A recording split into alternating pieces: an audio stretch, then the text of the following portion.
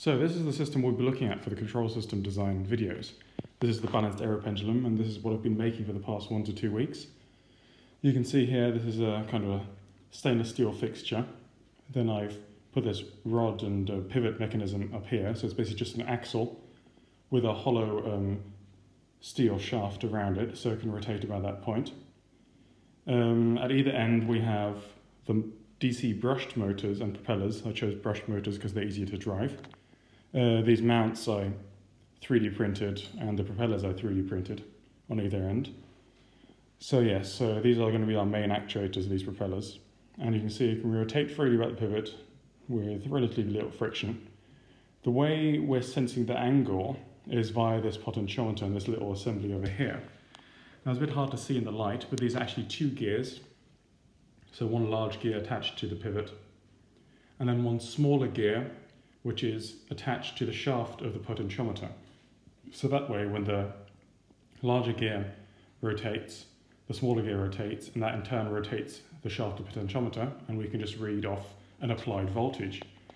So that seems like a fairly simple solution to figuring out what angle this rod is currently at. You can see here I had actually 3D printed a mount for an inertial measurement unit, but that sensor turned out to be far too noisy, and I think this is a fairly elegant solution in place. Before we can design a control system, we need to have a mathematical model of the system dynamics we wish to control. In our case, the balanced aeropendulum turns out to be a fairly linear system with relatively simple equations of motion. To arrive at a system model useful for controller design, we start off by drawing a free body diagram, defining system parameters such as masses, lengths, angles, and so on, as well as showing all forces and moments acting on the system. By using Newton's laws of motion, we can sum these forces and moments to arrive at a governing differential equation. By applying the Laplace transform to this differential equation, we get a transfer function representation of the system. This is our basis for what we'll be using for control system design. However, this is not the whole story. To provide the forces that drive the system, we require actuators, or in our case, motors with propellers. The dynamics of these actuators also need to be taken into account. Finally, we'll combine the previously mentioned models with sensor and DAC approximations to arrive at the overall model of our system. There will be a fair amount of maths in this video, so if you require any clarification, please leave a message in the comments. Without further ado, let's get started. Shown here is the free body diagram of the balanced aeropendulum, that is, a rather simplified version. We assume that we have a thin rod of length L and of mass big M, rotating about a pivot at the rod's center, which is this point O. The angle that the rod makes with a horizontal is denoted by theta. At either end of the rod are motors with propellers, modeled as point masses, each of mass little m, and each providing a thrust force, F1 and F2. Finally, we will model the friction at the pivot via the friction coefficient c. The moment the friction generates is proportional to the rate of change of the angle and opposes the rotational motion of the rod. So if the rod is rotating counterclockwise, the friction acts in the opposing direction. Thus, the larger value that c has, the more the system is damped. Now, I have purposely left out finer details of this system. For instance, the masses of the motors will most likely not be identical, the rod is not thin, the friction coefficient is non-linear, and so on and so forth. As is typically the case with control system design, we aim to design a controller that can cope with all expected parameter variations in this system. We now need to sum the moments of the free body diagram. The sum of moments, or torques rather, is equal to the angular acceleration multiplied by the moment of inertia, big I, of the system, and this is from Newton's second law. The moment of inertia, I, is an object's resistance to rotational acceleration. This is analog to the mass in the case of linear acceleration, and we'll see how to calculate I later. Now the moment balance therefore becomes, by using this equation and then summing the torques, this equation over here, and we get that by doing a simple moment balance of the free body diagram. Now we have 2 motors, each exerting a force, F1 and F2 respectively, but we can make our lives a lot easier by letting each motor run at the same idle force, so F0, so it's running, I don't know, at 50% duty cycle. And then we have a plus minus perturbation, let's call it delta F, around that idle force. Now, instead of controlling two forces, F1 and F2, we simply control one force, delta F. Now, note the plus and minus sign difference.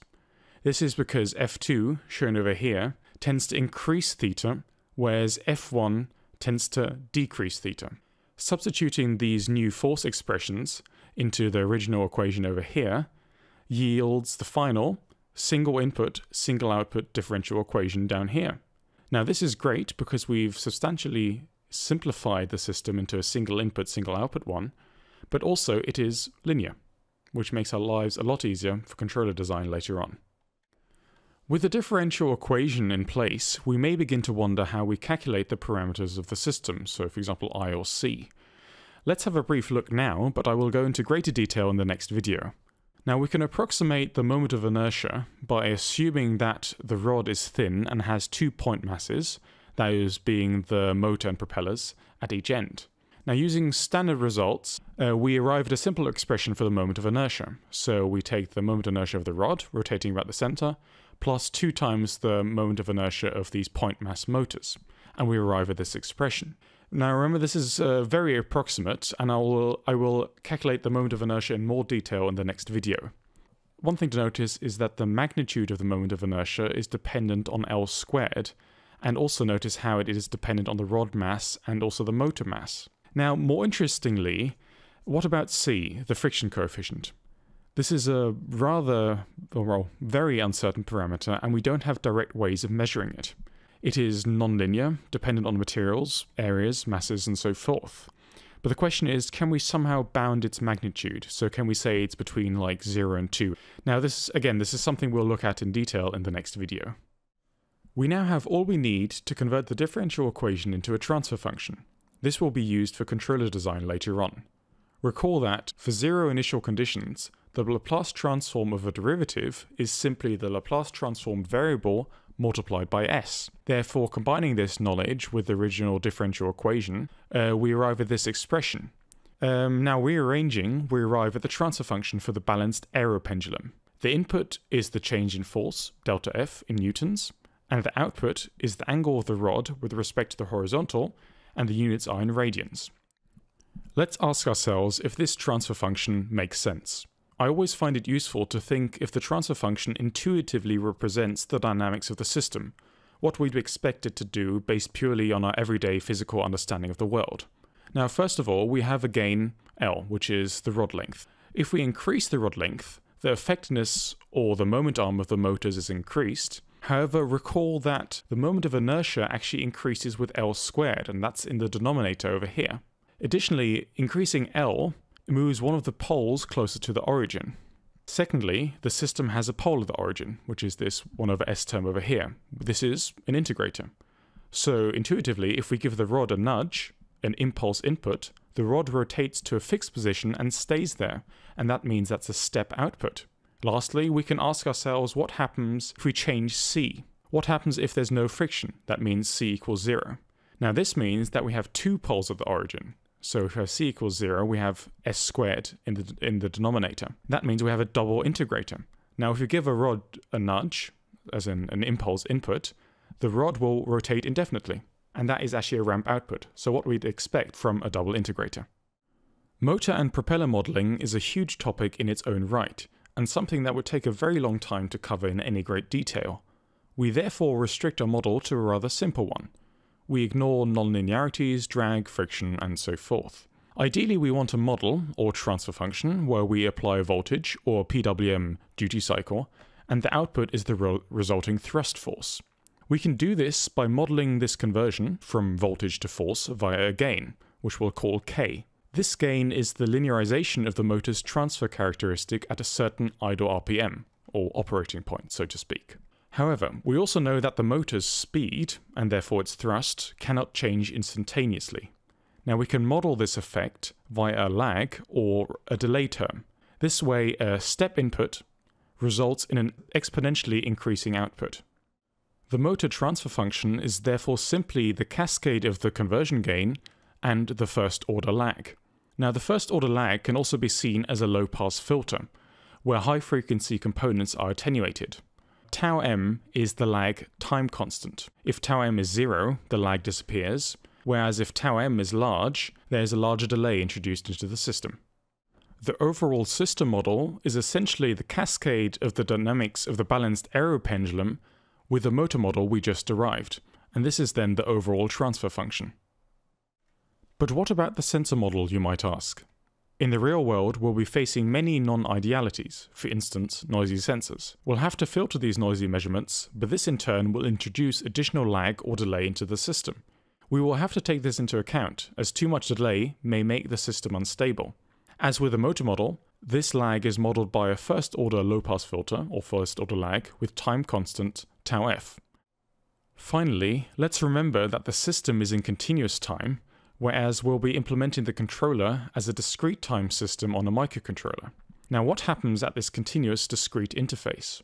We create an analog signal via the use of a digital to analog converter, or DAC for short. Now, this conversion can be modeled via the zero-order hold. As always, this again will introduce delay into the system. But the question is, how much delay will this introduce, and do we need to really consider it for this system? As a hint, think of bandwidths and sample times. That essentially completes the mathematical modeling part. However, the real work only begins now. How do we even get values for all these system parameters? The masses and lengths are easy to acquire, but the friction coefficient C, as well as motor parameters, such as the conversion gain and time constant, will require more work. I encourage you to think about how you'd get values, or bounds, on these parameters and let me know your ideas in the comments. I'll show you my way in the next video. Thanks for watching, and I'll see you then.